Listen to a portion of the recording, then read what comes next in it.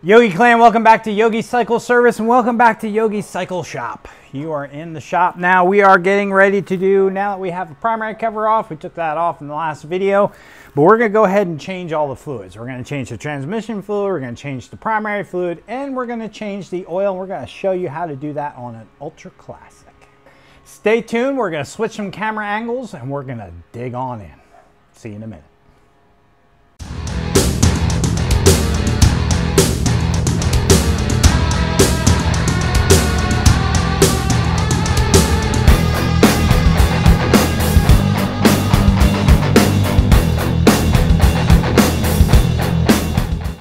All right, first thing you need to do when changing the primary fluid, obviously, is drain the primary fluid. On the Ultra Classic and the Softails, drain plug is actually right here. On a Softail, it's a small little internal plug. This one has actually a head that you can put a socket on, or you can use a 1/4-inch Allen and put that up inside there. But if for some reason that Allen is stripped out, you can just go ahead and use a socket on the end of that for touring models.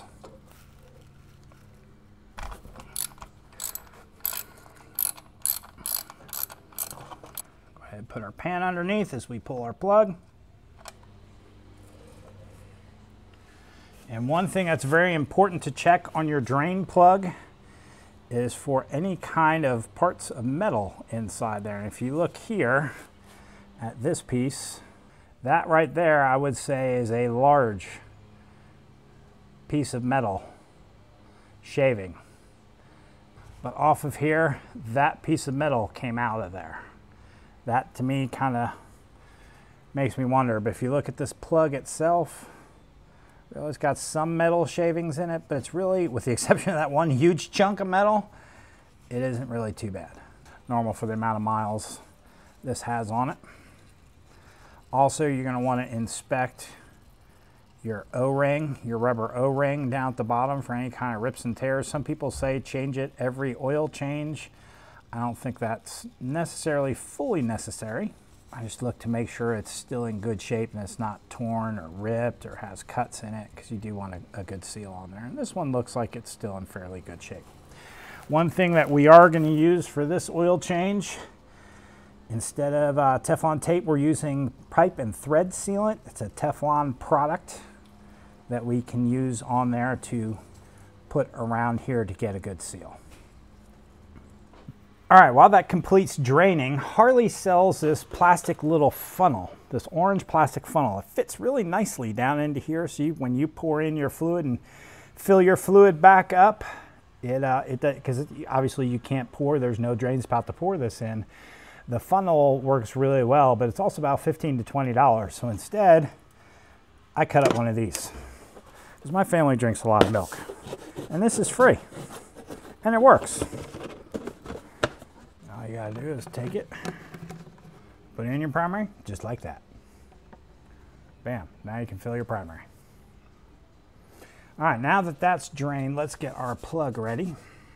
Now I always put 1 quart in the primary and 1 quart of fluid in the tranny.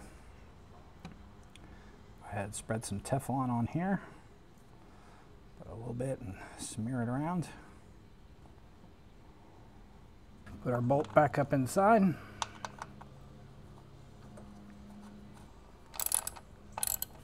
So this you do need to pour in here pretty slowly, otherwise it's going to overflow.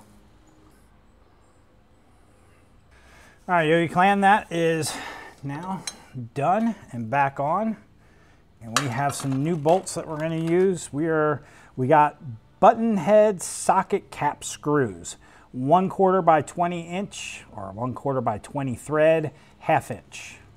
So we're going to put these on in lieu of the T25 bolts that were on there previous.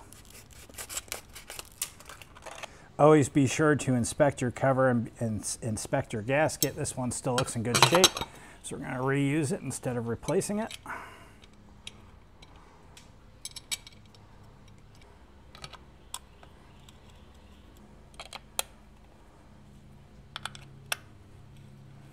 primary side's done, let's move over to the transmission and the oil next.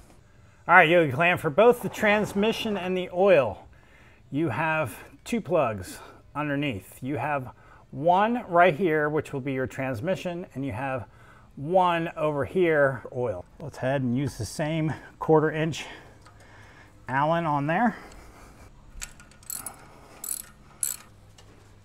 We'll look and inspect the bolt, and it looks pretty clear. While that is draining, let's go ahead and pull our transmission plug. Put Teflon on our bolt. You want to be careful not to put too much on there because you don't want that getting up into your engine. Go ahead and put it back on the 1/4 inch Allen. Get that put back up in our engine. The funnel for this. And we'll go ahead, just like the primary, we'll put 1 quart in the transmission. I believe the specs call for actually maybe 36 or 38 ounces, and there are 32 in here, but 1 quart in each hole should do it. But always check your dipstick with a heated engine. So maybe after this is done, we'll go for a ride for about 20 minutes, half hour, come back and check the dipstick. The primary, it's kind of easy to tell because you can look in the primary cover, and if that fluid's coming up close to the lip of the primary in an upright position, then you know you're full. And before I put that primary cover on, I did do a visual and I could see that it looked pretty close to the lip of the edge of your primary, so that's good to go.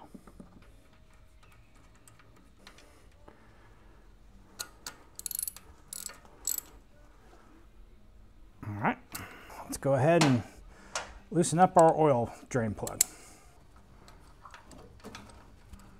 Drain plug is pulled. Go ahead and check the magnet on it. And if we look at the magnet on this one, that looks pretty good. There's like hardly anything on it. Wait for that to finish draining, then we'll put the plug back in. And then from here, we'll go to the front, pull the oil filter, and then fill up our fluids. As that's draining, we're gonna go ahead and just loosen this up and get this prepared. But before we do that, one thing you gotta do on these bikes is prepare for a mess. Harley, just great design, love the bike, but this was the most stupidest design ever. So we need to get this up underneath this filter, because if we don't, you're gonna wind up having a ton of junk. We're just gonna use 2. You're gonna wind up having a ton of junk, ton of oil come out. Once that filter breaks free, it's gonna coat the front of your bike. So a lot of times I'll use it just like what we use the plastic milk carton. This time we're gonna try something a little different. We're gonna go ahead and put some towels underneath there to try to catch a lot of that oil coming out. This one is a K&N filter that I get off of Amazon. I'll put that link below. It has the nut on it, which makes it really nice for this right here. That's the hard part right there. That's the hardest part of changing this filter, is get that filter started turning. So now that that's turning and we know that's loose, we'll go ahead and put our drain plug back in, because all that oil has now drained out. So let's get our plug back in, and then we'll take the filter off.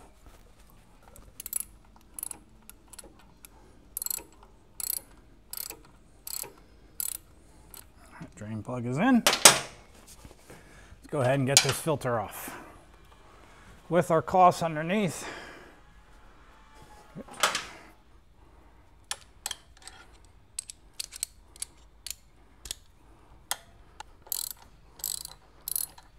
start spinning that. And once this starts going, you're gonna wanna grab it and get it vertical pretty darn quick.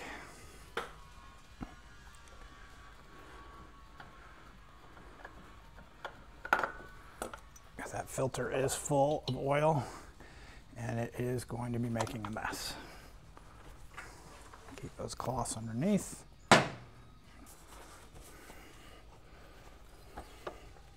before we put this new filter on, let's clean this up in here.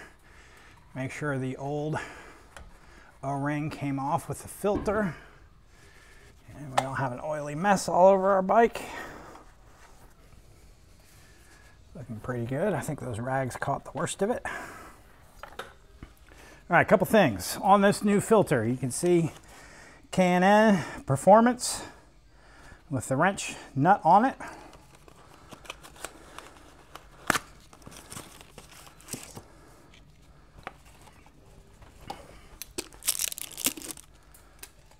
Two things we're going to do to this.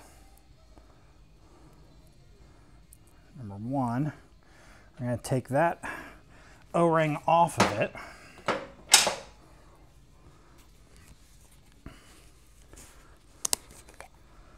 And what we're going to do is we're going to pre-fill this filter about halfway.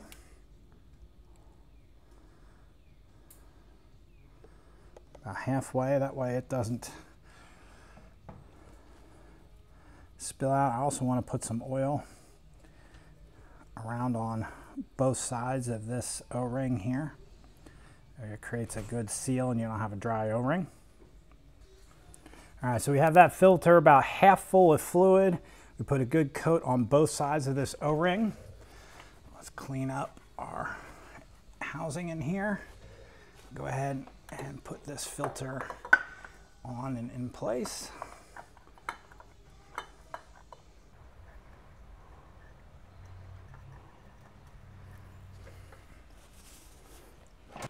Let's just hand tighten this just to make sure we're good.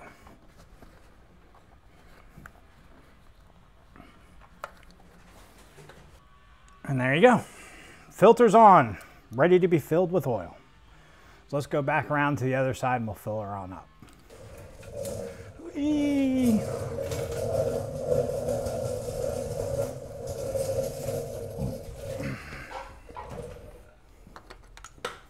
Oh yeah, I forgot the other quart's oil. Whoops. That's what I'm here for. Whoopsie whoops. All right, with the funnel in, remember, we got about, well, I still have 30 ounces in here. We did put 2 ounces or so in the filter. We'll go ahead and add the rest into the case.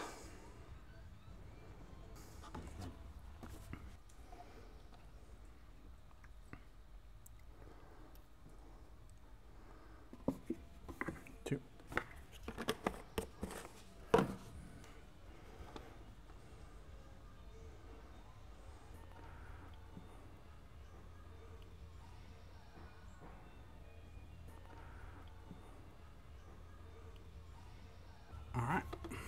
With all 4 quarts in, you can go ahead and pull your funnel. So there you go, Yogi Clan. That's how you change your oil, your primary, and your training fluids. Thank you for joining us at Yogi Cycle Service. Remember to mash that subscribe, mash the notifications, and mash the like button. I appreciate you joining us today. Have a wonderful weekend. Peace.